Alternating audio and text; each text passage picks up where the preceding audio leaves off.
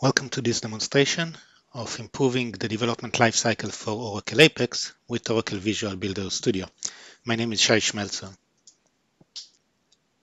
In this demonstration, we're going to show you how to track issues and do agile planning while developing Oracle Apex application, how to leverage Git-based repositories for version management of Oracle Apex code, how to conduct peer code review process, and how to automate the continuous delivery of Oracle Apex application across environments. We start by looking at our Apex application running on our QA environment. We can see it's a very basic application with just a button that says new record. And as Jeff, who is one of our team members, we know that this is the wrong title for this button. Since we know it's a wrong title, we can go into Visual Builder Studio and use the issue tracking system to report a new issue in our application. I'm going to create a new issue, provide a summary. In our case, we're going to say that the title for the button is wrong, and we're going to provide a description that describes the right title for this button.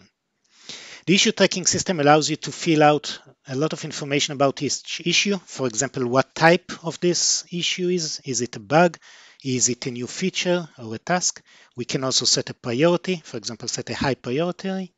We can choose which part of the product this is in and assign it to different people. Those lists are customizable, by the way. We can indicate when this issue is due to be delivered, and we can estimate how long it's going to take or provide estimate in Agile points, which is what we're doing here. So we just created defect 1 to 5 in our system, and this is going to be in our list of issues, for example, in the query that shows us open issues. To manage our development cycle, we're using Agile methodology and Agile dashboards. So we're switching now to look at it from the perspective of Shai, who's managing our project. And he can see here in our activity stream that the new issue has been created. You can go into our Agile dashboard to look at the status of our current development sprint. And he can look at our backlog and take the new issue from our backlog and bring it into our current development sprint. If we now look at the active sprint, we'll see the new issue assigned to Shai over here. This is in the to-do stages. If Shai is going to work on it, he can move it, for example, to be in the in progress column, simply by dragging and dropping. So now let's go over and modify the code. To modify the code, we're going to go into our Apex development environment. This is the page that is running in my development instance on the Shai DB. Let's go to the button and change the title to fix it based on the issue that was reported. So now the title is going to say get started, and we're going to save the changes. Those changes are saved into the development database that Shai is using. Now we're going to go back into Visual Builder Studio and use a build job to take those changes and load them into a Git repository in Visual Builder Studio. We're going to run the job and provide two parameters. The first one is a name for a branch, and the second one is the commit message for the changes we made. In this case, we're creating a new branch, branch 1 to 5, and providing a commit message over here. Let's look at the configuration of this job while it's running.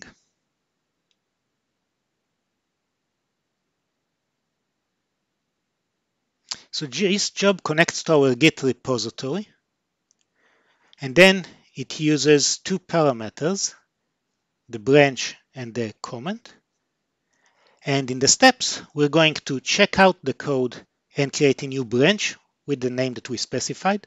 Then we're going to connect using SQL.cl to our development database and use Liquibase to generate a description of our application with all the artifacts.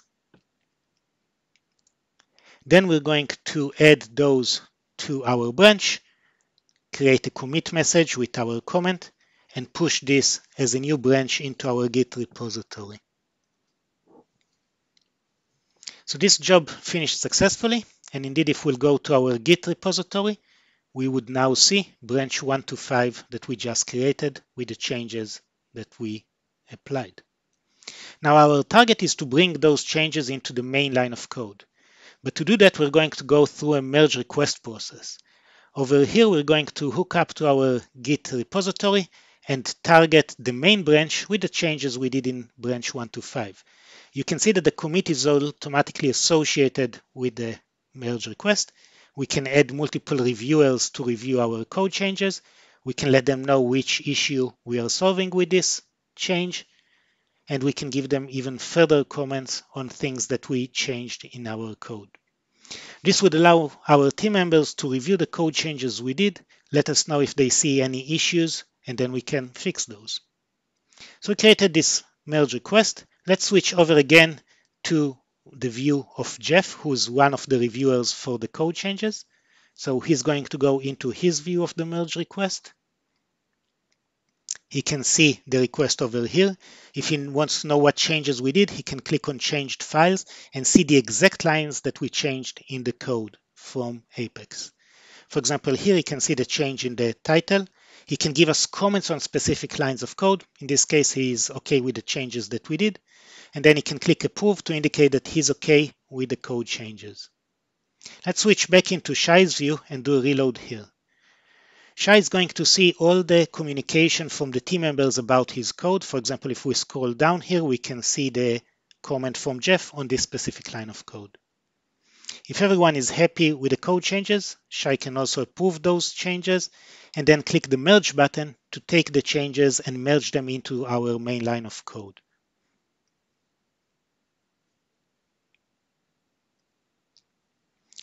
Now if we'll go back into the main line of code, we can see the changes and the last commit has been applied to our main branch. In parallel, this kicked off a new build process. The build is starting with an export step and then doing a deploy step.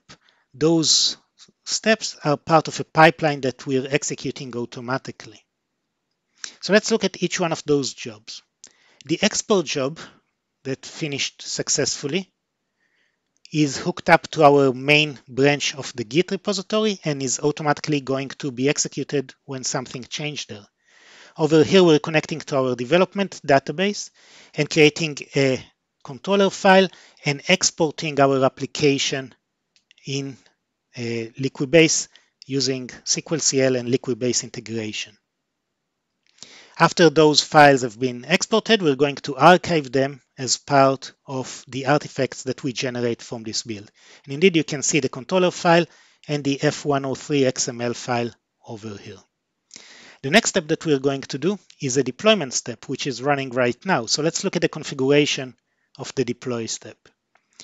The deploy step connects to our Git repository to pick up the database connection, and then copies the artifacts from the previous job, the package job, changes the controller file to invoke the 103 XML file, and then again connects with SQL.cl to another database, that's our QA database, and uses two Liquibase commands, one to show us the status and the other one to do an update of our application in this new database instance. So we can see that the deployment step also finished. We can look at the log.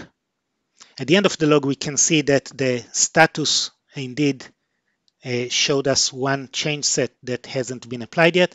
The update would then take it and update this into our database. So now that this has been updated, let's go back into our QA database that showed us the new record, and let's do a reload of the application. And again, this is our QA database called Apex. We need to relog in into our application.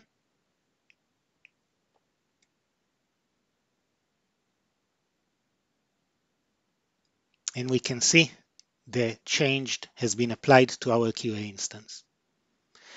So using Visual Builder Studio, we can now track the full development process that we did in our activity stream. It all started with us recognizing a new issue and reporting it in our issue tracking system and assigning it to one of our developers. The developer did the code changes and checked them into a branch in our Git repository. We went through a code review to figure out if the changes are appropriate, then approved it to be merged into main, which then fired up a build job and a pipeline that took our application and exported it from one instance and imported it into another Apex instance.